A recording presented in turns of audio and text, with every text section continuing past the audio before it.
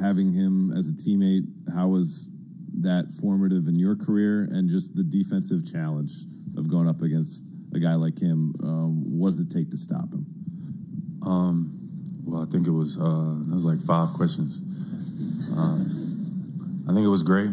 Definitely learned a lot from Kyrie while he was here, and it's been great to see his journey, to see where he's at, all the stuff that he's going through, and stuff like that. To be where he's at, it's amazing. It's dope to see. How to stop him? That's a great player over there.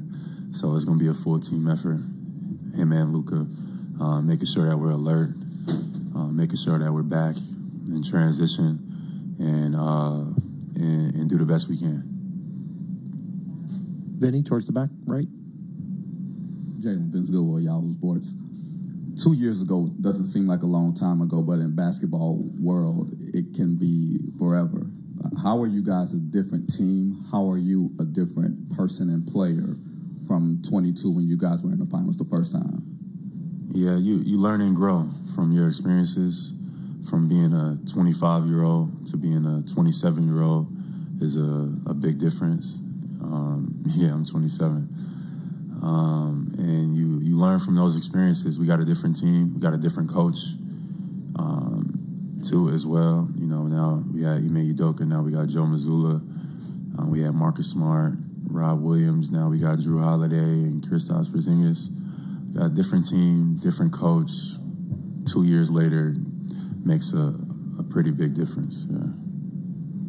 Michael, third row in the middle. Michael Pina, the ringer. Jaylen right here.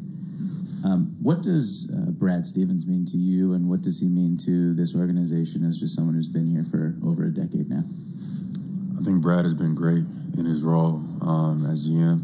He was a great coach, and I think he just continued that by just being a great GM, being able to put the right pieces together and things like that. And it's happy for him. His schedule's been able to settle out, probably putting a little bit less stress on him than we did when he was coaching us. But no, Brad has been great since he's been a part of the Boston organization. He's helped bring this organization back in terms of winning, and has now been able to move into that GM position and put the right pieces together to get us back to the finals. On your right in the aisle, Mark. Jaylen, back here in the back right. Mark D'Amico, Celtics.com. Jason was just asked about looking back on that 22 finals as well, and he said, when I do look back on it, I'm just curious, how often did you look back on it and watch those tapes? Some people choose to flush it down the toilet and move forward. Some people choose to look back and learn from it on film. How often do you go back and watch that experience? How often? I've watched it a few times now, maybe like 3 or 4 times, as well as last year's conference finals. I think you can always learn from anything, really, but just being able to watch those moments, and learn from them, like how to manage your emotions and like what you would have did differently, potentially. I don't think that's bad to look at and acknowledge and be aware of. So, I would say, a few times at least, I've watched, the finals, the whole thing, all the way through. Nicholas, second row here on the left. Hey there, Jaylen. Nick Galley, Field Level Media. You mentioned brand new team, brand new coach compared to the 2022 finals run. How has Joe's kind of approach just throughout the playoffs and here in the finals been different from Ime's? Just 2 different people. So, 2 different guys. Joe got his own style. Ime had his own style. Both were great coaches. But Joe has been able to just emphasize, what we wanted to be offensively. And we're with Joe for a little bit longer. Joe had like the interim year, and now this is his second year in a sense. Ime only had 1 year. So it's hard to really compare and contrast, to be honest.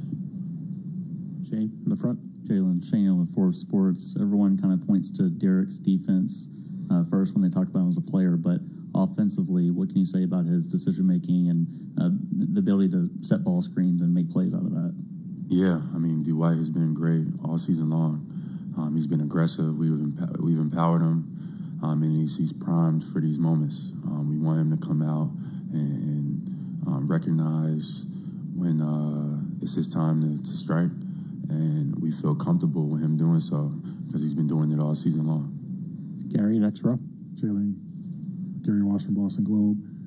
I asked Jason earlier about being one of the more scrutinized players in the postseason, and you can relate to that. You've been scrutinized throughout your career. Does that bond you together? Does that bring you together? Do you guys talk about that? Do you joke about that? And how does that affect like your mentality, your focus? You know, are you not as friendly? Does it affect you at all when you hear things? And how do you kind of take that into this moment where it's the biggest stage?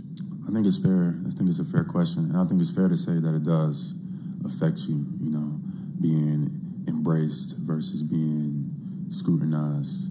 And, you know, one of my favorite quotes is like, the child who isn't embraced by the village or something like that, you will, what is it? Y'all know this quote, right? No? You will feel like the warmth, the child doesn't feel the warmth of the village will like burn it down or something like that. Yeah, whatever. It's neither here nor there. But, you know, referencing that, it means like, you know, you get to a point where it's like, you know, you get scrutinized enough for a large part of your career, and it becomes normal. And then it just rolls off you. For me, at least, I could say, I don't know if Jason feels the same way. It's kind of been that my whole career, in a sense, you know, just being booed when you were drafted, to saying you were overpaid, and saying you were overpaid again. It's been that the whole journey for me. So, you know, it just becomes another headline. Bob, last question here on the left. Hey, Jason. Bob Schron. Again, piggyback on Gary's question. Your journey has involved a lot. In the beginning, you were coming off the bench and was fighting for playing time. It goes back that far, and I know how Joe focuses on you guys focusing on the on the moment. But how do you frame the legacy of this group in terms of winning a championship? One of the guys asked about it being special as a Celtic, but it also has to do with you guys as a group. And I think that's a great question as well. And I think this is a special group. I really do. The core group of it has been here for a few years now. We've been able to go through the experiences of, you know, having success but not having success at the same time.